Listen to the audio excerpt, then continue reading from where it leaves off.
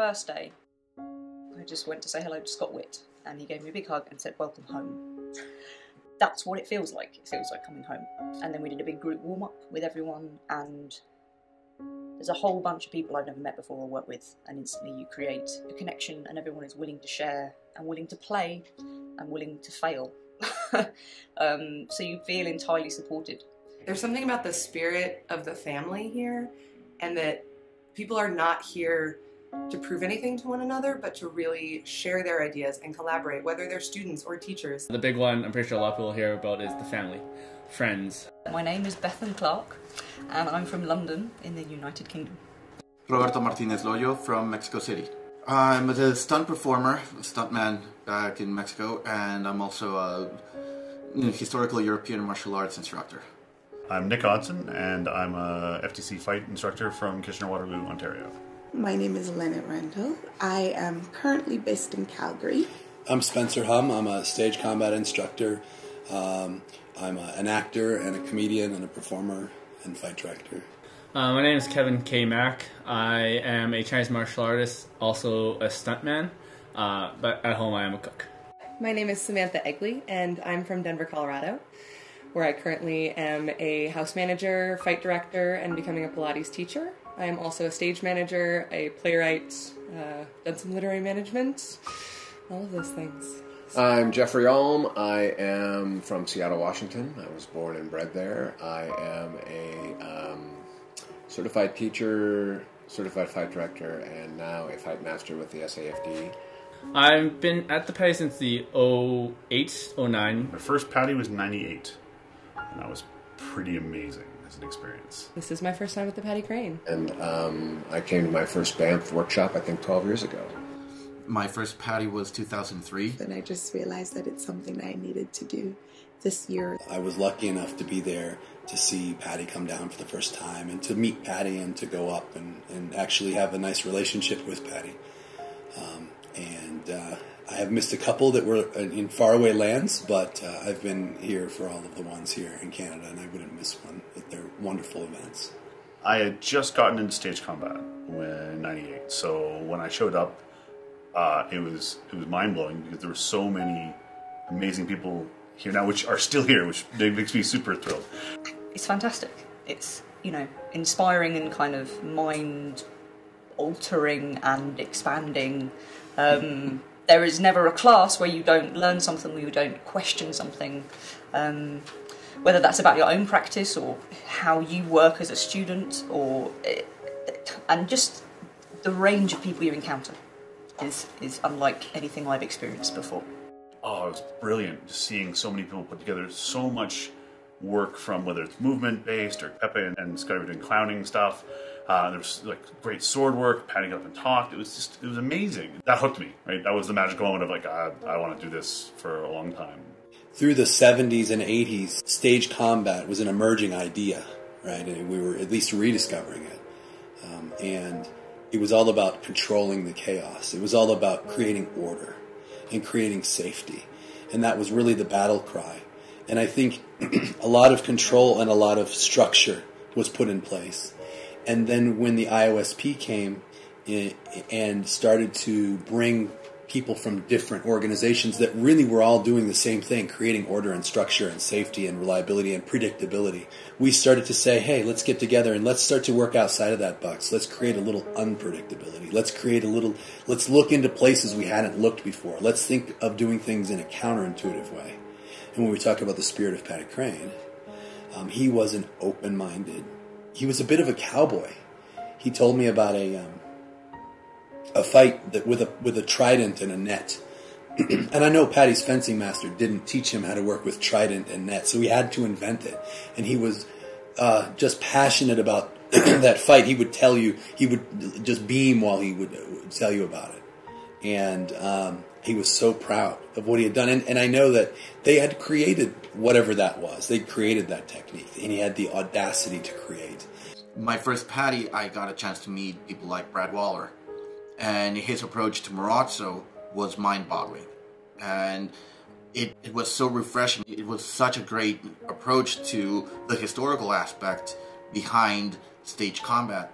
that at first I decided, okay, this is what I'm going to do. I'm going to start doing stage combat with a historical basis and just start researching and just getting a feel for the historical side to apply that to stage combat. After my second Paddy, I got to know John Lennox, who invited me to ISMAC, International Swordplay and Martial Arts Convention. So I got a chance to go down there, spent about a week afterwards at his place, just working on historical stuff, and I was set. This is what I'm going to be doing. I'm going to be doing stage combat with a historical basis. And somewhere down the line, again at Paddy, I met Scott Brown. And he was strictly HEMA. He was strictly doing historical European martial arts with a competitive vision. So it wasn't, we're learning this to do stage combat. So once again, I went back home and it was, okay, yes, we'll start training for stage combat, but we'll also do tournaments and we'll also go to HEMA events. I didn't realize how expansive like the world was and how many people were doing so many different things. Ah, the variety. First of all, it starts with the passion of the people who teach you, right? Because if they're passionate, you cannot help but be drawn into it. And they're teaching you the things that they love about what they do, right? I can't, I'm trying to think of the classes, and they all have kind of done something different to me. Today, for example, I managed to take a class with Pepe, and he has been someone that my master teacher, Rachel Williams, has said, you must go work with Pepe. And I finally got to do it, and I entirely see why. So that was a very joyful moment for me this morning. I'm trying to think, just now watching mocap. It's not something I've done before, so that was also kind of mind expanding and fascinating. Just, there's something in every session that is beautiful. I was originally an actor, and I found stage combat kind of careering out of drama school, and you're like, you have to have loads of skills. So I started off going, this will be a great skill, and then realised it made me a better actor.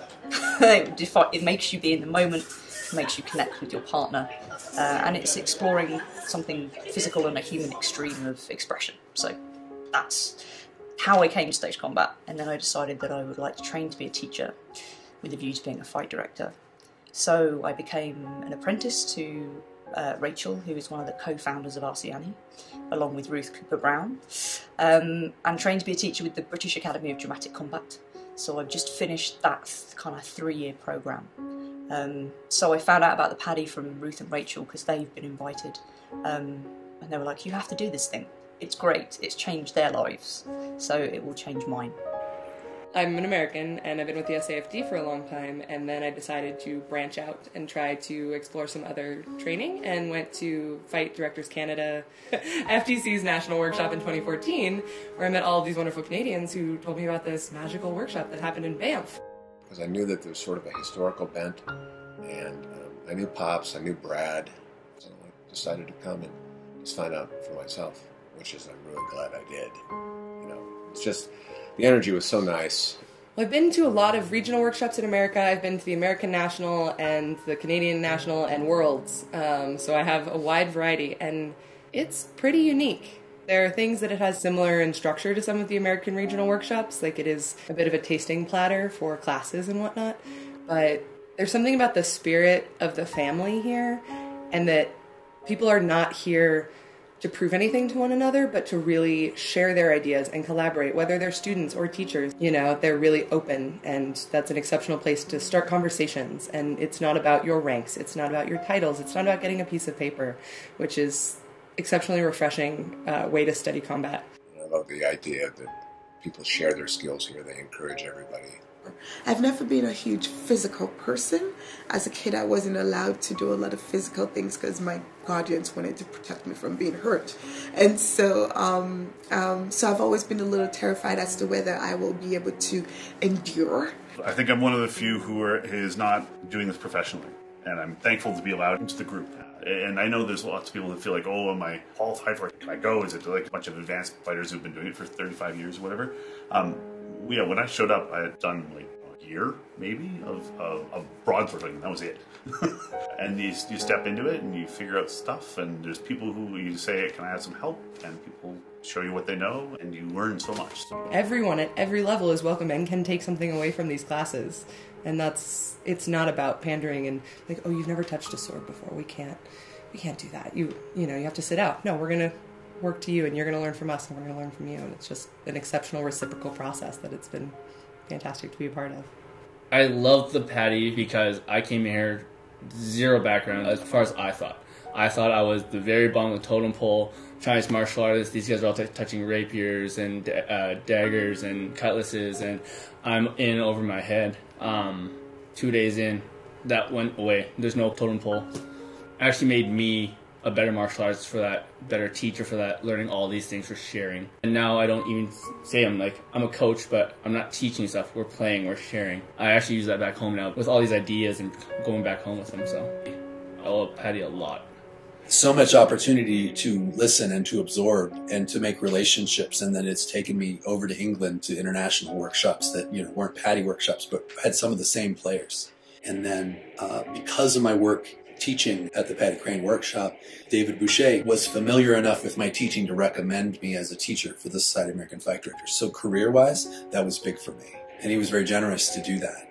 I would not be a stunt guy had it not been for Dave Boucher. Had it not been for Dave Boucher, I wouldn't have met Danny. If it hadn't been for Danny, I wouldn't have come to my first Paddy. I wouldn't have gotten into fencing, and I would not be a HEMA instructor and competing in all these wonderful tournaments. I love that the instructors encourage you, but they're also willing to let you step back and observe. And there's such a variety of levels and exploration. I think it's that constant practice, which is something that you get from everyone here at Paddy. That you stand in class with a teacher who's just been teaching you, and then we stood next to you as a student or working with you as a student. The constant learning is encouraged, and it's nice to be in that environment. I get to teach all the time, and it's a real joy. But to get to be a student, those opportunities you have to kind of look for. I like it. For me, one of the things that got me into this was doing it. That was my first training, and I find that I learned so much more by taking from other teachers. And it's amazing. You come here and you think, I don't know anything, and I love that feeling mostly. But then again, just to experience different people's ideas. Especially around sort of the historical stuff, because for me, I came at this as an actor. I mean, I've never been a martial artist. I've dabbled in a few, but nothing, nothing disciplined that way. And so coming and working with the Martinezes and working with JP and almost everybody here, it's all been about precision and things that I just find very interesting and challenging. It was just about small adjustments. Because a lot of us have a lot of training, and he and I were working on this one technique that Ruth gave us, and we were just slowly finding the incremental differences between things. And it was nice to be able to be at a level with people where we could just adjust that. Or even like with the Martinezes, they come from a martial background, and in a lot of times it's like, all right, advance. I'm like, no, turn your foot just this much. And I'm at a point in my career where that is the things that I need, is someone to look in such detail at my work that I can really continue improving, because otherwise I'll feel like I hit a plateau. It's like, oh, I know the techniques, I know the terms, but to really keep growing and have these people continue to push me in specific ways has been really great. I think one of the things that I thought was most significant about the Paddy was that early in the Banff days, after we had reached across the ocean and pulled some people over from there and reached up to North America, or maybe we reached up and they pulled us up here, right? And we were all here in Banff. We also invited reenactors. And there was people looked a little bit down their noses, some folks, at the reenactors. Like, what are they here for? And they were here, and there was an exchange. And I don't remember the first time they were here so much except the grumblings amongst the artistes who maybe thought, what are they doing here? I don't understand. And then we stuck to our guns, and the next time we had another mix of historical martial artists, really, but from our perspective, they were reenactors, right? because they were out there with equipment hitting each other. And I remember sitting in an audience with a fight director who maybe had 30 or 40 years of experience. I just remember sitting next to someone I respected immensely. And Paul McDonald, and I think it may have been Jared Kirby, were doing a duel with basket-hilted, wooden broadswords. And they had all the equipment on. And they were circling each other. And then there was this ta-ta, and they did an exchange. And there was a gasp in the audience. A gasp of... And I felt like everyone around me who were so experienced in doing, they were gasping at the fact that they finally were seeing it for real. Because there was technique that they could clearly see, and there was real intention and real structure and technique that had been practiced and honed was all there, and they could see it. For the first time, they were like, that's what real looks like. Because I don't think they had seen anything like that before, most of us. For me, that was the seminal Paddy moment of the real breaking open. And I think after that dam broke, many others broke, many other boundaries broke, because people started to say, oh, it's great to do things maybe in a little bit of a different way, to have people who come from different walks of life, different perspectives, different angles on the combat. Today, I actually worked with John Lennox for the first time. Him being so knowledgeable in martial arts and being able to adapt to other martial arts, being able to talk to him about that, finding out knowledge that I didn't know that he had, and being able to talk on the same level as him.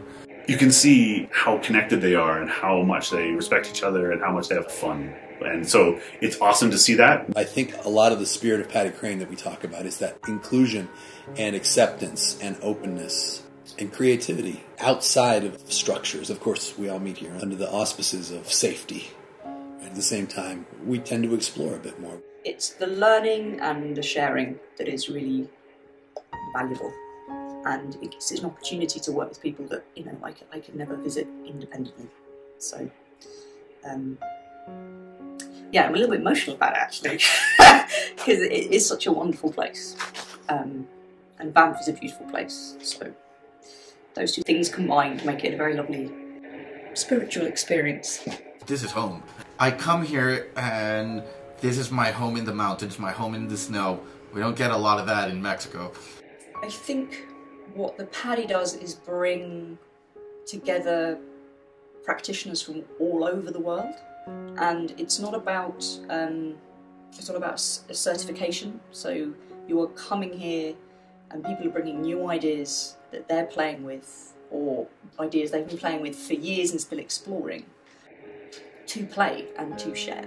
And I think that is what is particularly unique about the Paddy. It was fight. It was dance, but I'd never seen fight in that sense. But it really provided me a place, because I did teach at a bunch of universities for a while, but then this really became a place where I could even do more and different. And it's neat to see how it's evolved, and then I've seen people change in their teaching styles, right, over the 20 years that I've been coming to it, where they've adopted and shared, worked with each other. And the fact that you are so welcomed and everyone is so open, both in class and outside. There is no sort of teacher-student. There is a group of people, and we are sharing and learning from each other. And I think that generosity and humility really does set the Paddy apart. And I hope that it filters down. I feel like it does, because I think everyone that comes here and experiences it takes away that heart, I hope. And then that goes back to where we all go for 2 years. So it's kind of like a big World Paddy hug. One of the things that you practice here, whether you realize it or not, is good comradeship, good partnering. You see it at the top level, your teachers that are, exhibiting that behavior with each other. And then that's something that I want to be able to share with my students in the sense of, so that they know that this isn't a competition, this isn't a class system. It's about, it's about what theater's about. Connecting with each other and collaborating with each other. And it's a great way to practice those skills. And everybody here seems to have that attitude, so it's a very nice place to be energetically. It's a place where I can come and get steeped in creativity for a few days, where thoughts become clearer, where my plans for my career suddenly crystallize in my head, and I get an enthusiasm for them, and I go, oh, I know exactly what I want to do, and I know how I want to do it, and I know who I want to get involved with it. And that's been also a big thing. Collaboration, the way we come together here in cooperation. There's really not competition here. Spending New Year's with your family. Same thing that would happen if you spend it at home. You've got the weird uncle, you've got the hot cousin, you've got the funny kids, or mom and dad really bringing the family together. And that's what this is. You can step out of the elevator and there's people swinging swords. And it's not this bashing with the swords and, oh, careful, I'm cross. No, it's, okay, I saw this in this treatise, and I want to really understand. So it's people crossing swords trying to better understand what the old masters wrote and drew in those books. Or walk into a room and see people flying all over the place working on choreographies. Or it's stepping out into the snow and Daniel Ford Beavis is set on fire. Or it's walking into the Martha Greenham Theatre and seeing people getting hit with bottles and just showcasing all their beautiful, wonderful talents. At dinner, at lunch, chatting, being friends, seeing people, the first hugs. In a lot of situations in dining halls, you go, you have dinner, and then you leave right away.